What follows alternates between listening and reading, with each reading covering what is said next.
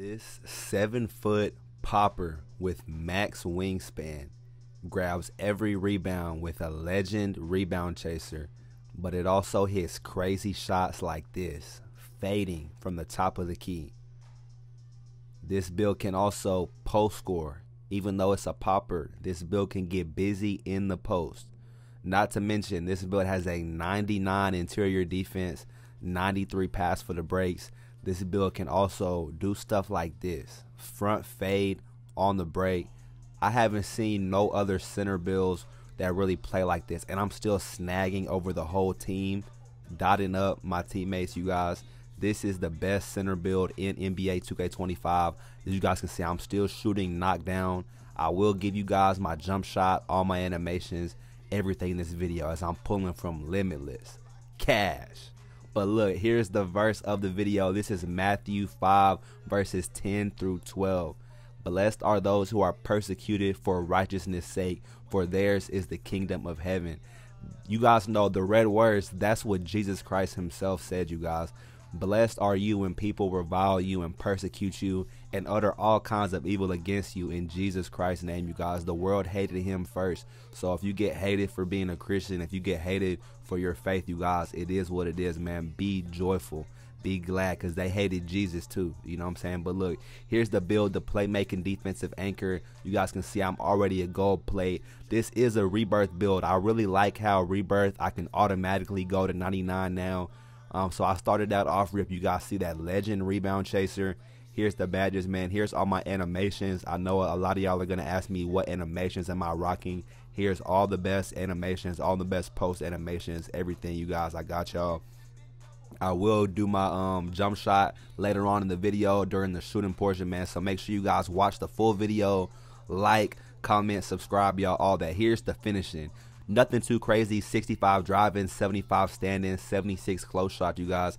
The thing about this build in the finishing, I wanted to be able to finish well enough, and everything is for a badge point. Okay, I get everything on bronze. Bronze post fade, bronze post powerhouse, bronze post up poet. You get I don't know if you get bronze rise up on this center, but it's got enough finishing to be effective in the paint when I'm wide open. It's got enough post control to be able to cook up in the post and create shots in the post. This is not an inside center. It's not a masher center. You know what I'm saying? This is really a playmaking defensive anchor. It was in the name. This center is really to get stops, to grab rebounds. You know what I'm saying? To throw breaks. It can shoot. It can dunk. It can post up if it needs to. If I need to score, I can take them off the dribble. You know what I'm saying? If I need to score, I can score on this build. But that's the thing about running a center. I think a lot of people don't understand, as the center, it's not your job to score, as I'm off on the break, man. 80 mid-range, 74 three-point. That's a maximum shooting that we can get on a max wingspan popper. Like I said, 7 foot with max wingspan. That's more so for the rebounds, more so for playing defense, grabbing boards. But the maximum shooting, we still get bronze deadeye and silver set shot specialist. So this build can shoot well enough. It can shoot well enough, y'all, and that's what I wanted to mention about being a center. A lot of people think like as a center it's hard to shoot, so that's why I'm giving away my jump shot. My jump shot has been chicken on this center build. I didn't even clip all the clips just because, like a wide open catch and shoot corner three. How really entertaining is that, y'all? But I'm shooting just fine on my center. I got y'all with the jump shot. But if you're struggling to shoot as a center, here's what you need to do. Impact the game some other way, like that last play. Even though maybe I'm struggling to shoot, that's when you take them to the post, get a mid-range. Okay, as I'm shooting the front fade on the fast break, I haven't seen no other center pull no shot like that, y'all, whether they have low wingspan or not. But here's the advantage of having that high wingspan, being able to horse over anybody, being able to horse over people, y'all. Plus that max wingspan, it allows you to shoot shots that it's always going to stay open. This year in 2K25, the contest system is really broken. But, you know, if I was a little shorter, a little smaller wingspan, some of those opens might go into a light pressure, might go into a yellow contest, okay? So having that high wingspan, it does help you shoot. It helps you shoot over people. It drops your ratings a little bit. But as a center, you all, it's not your job to score. As the center, I'm not supposed to be shooting 10, 15 shots a game, but I can when I need to. That's the whole philosophy of this build. I can score when I need to. As a center, sometimes you need to score, but honestly, it's not your job to score. Okay, it's my job to play defense, to start breaks. But here's the jump shot for you guys: Jonathan Isaac Base, LaMarcus Aldridge, and Kevin Garnett. Blend 52-48, y'all. In my opinion, this is the best big man jump shot. I'm cashed with only a 74-3, y'all. The reason I went KG and LaMarcus Aldridge is because he gives you that A+ release height. So that's how I be shooting over people, shooting pockets, man. But for the playmaking, 93 pass act, you guys. Hall of Fame break starter is crucial this year. The lanes this year are insane. Passing steals are insane. Make sure you go high pass on your center. I went 40 speed with ball just so I could move a little bit, you know what I'm saying? Get a little shifty, a little jiggy. But if you're a center, make sure you go high pass this year. Honestly, I think 87 is too low. As a center, I wouldn't go anywhere under 93. Maybe go less if you're going to use your cap breakers. You can go 89, use a cap breaker, you know what I'm saying? But 93 pass act for the Hall of Fame break starter is crucial this year. It's absolutely crucial. And for certain people, like if you play on a team, if you got good people, you see I'm snagging over everybody, still throwing dots, y'all. That's the benefit of being long wingspan. Being able to just horse up all types of rebounds, kick out, easy threes for my team, y'all. That's easy threes for my team. But what was I saying about the playmaking? 40 speed with ball, that lets me cook up a little bit. 93 pass act for that half break starter. But like I was saying earlier, y'all, maybe you would even want to go higher. Like, shout out my boy KJ. He has a 7'3" center with a 98 pass accuracy, and that gives him a legend break starter.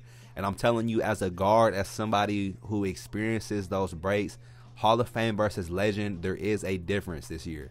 I'm going to tell you this. These were all clips, just rebirth. I played a couple games in the rec with my boy Boogie. Most of these clips were with randoms. I think I didn't play with the full squad on this center build yet. So a lot of these clips are just with randoms and with my boy Boogie. But if you have a full team, having that 98 pass accuracy legend break starter makes such a huge difference as a center, y'all. It makes such a huge difference.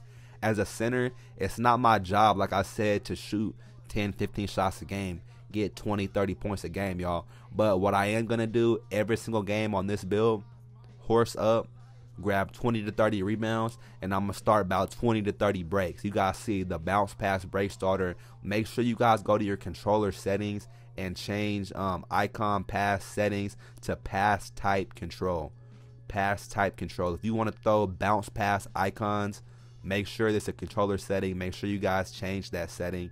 In my opinion, any build you want to change that setting, but especially as a center, when you can understand when and where to throw these bounce pass outlets, it'll really open up a lot of plays for your team, because sometimes the regular pass is there, but sometimes the bounce pass is there and the regular pass isn't. This would have been so crazy. Watch this, the Rondo layup. I don't know how he missed that.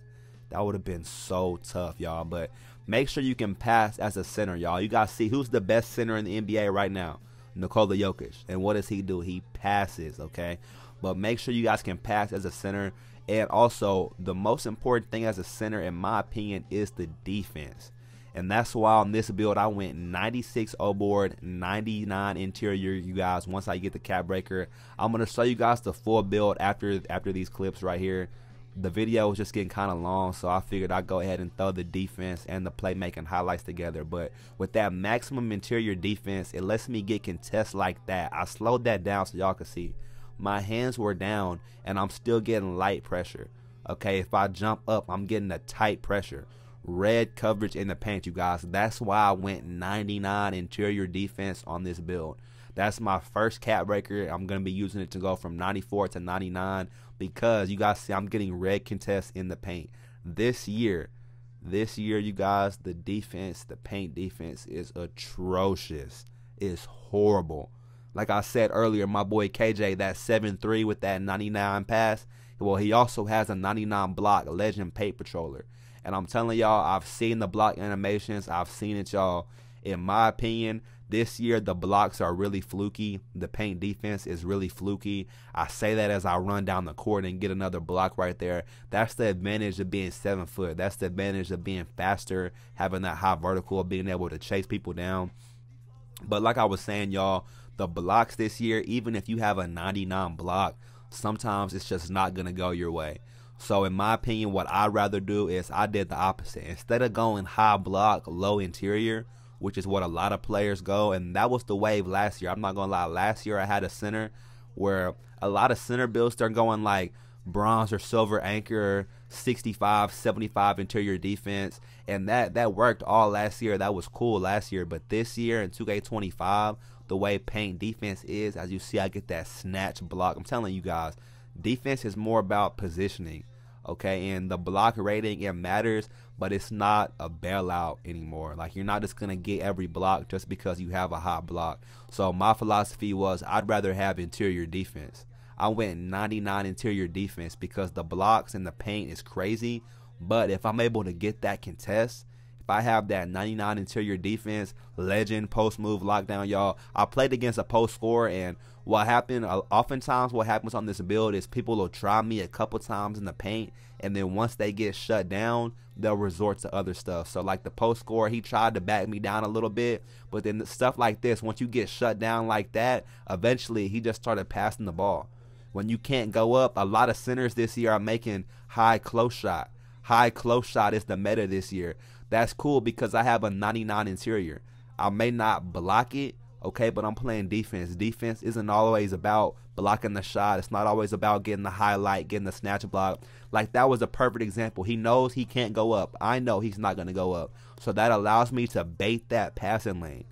Like, it's little stuff like that. It's real IQ stuff. That's what a center is supposed to be doing, y'all. Yes, I can shoot from the corner. Yes, I'm chicken all over the court, money ball, waff. Yes, I can do all that type of stuff. I can score, all that. But a center is about playing defense. It's about getting the board. It's about protecting the paint. That's what a center is supposed to do, man. And that's what I do on this build at the highest level. I use the horse takeover, and it boosts my rebounding. It boosts my vertical up by 8. So both my offense and D-board go up by 8, and my vertical goes up by 8. And vertical makes a huge difference this year, y'all. Vertical's always made a difference in terms of like rebounding and blocking shots. But if you're a center, make sure you have a higher vertical because it really allows you to get up and snag some crazy animations this year.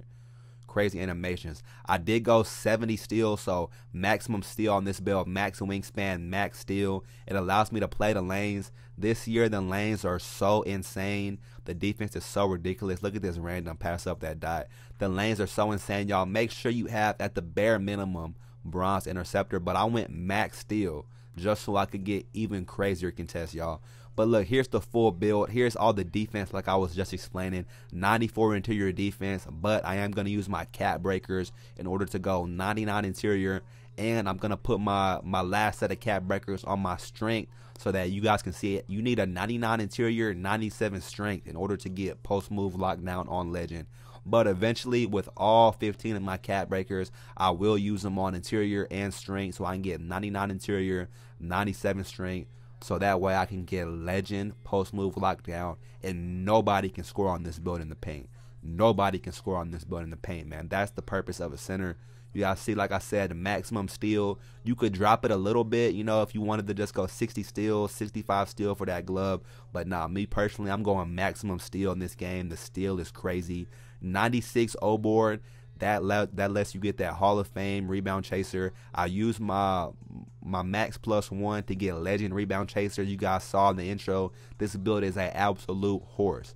People were kind of scared about that D board, only an 81 D board, y'all. It's not too low, y'all. I horse even with an 80 D board. If you're really that worried about it, you could drop the O board a little bit and put some more at the D board if you really, really wanted to. But trust me, I horse just fine, especially with that takeover, y'all. Here's the physicals. I went max vertical, y'all. 80 vertical. Super crucial, super key. Combined with that horse takeover, it boosts it up even more. But look, make sure you guys like this video, subscribe, turn on post notifications, man. I've been dropping daily videos. I've been going crazy for y'all. I appreciate every single one of y'all that shows love, man. You guys been showing me crazy love lately. You guys can see the shades: Jack Sigma, Yusuf Nurkic, Nikola Vucevic. This is a playmaking defensive anchor. Hope you guys have a blessed rest of your day. Peace.